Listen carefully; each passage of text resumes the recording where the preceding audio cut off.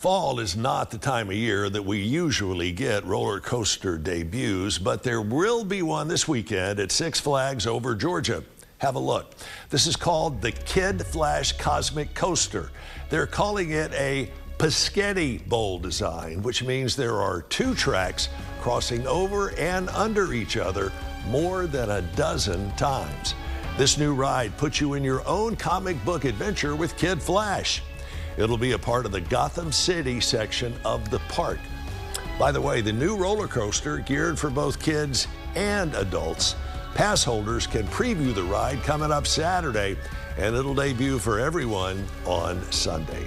The Six Flags annual Holiday in the Park is returning in just 2 weeks.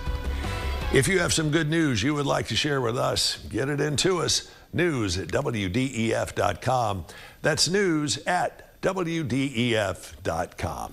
I'm Chip Chapin. I hope you'll join us tomorrow about this same time for even more good news.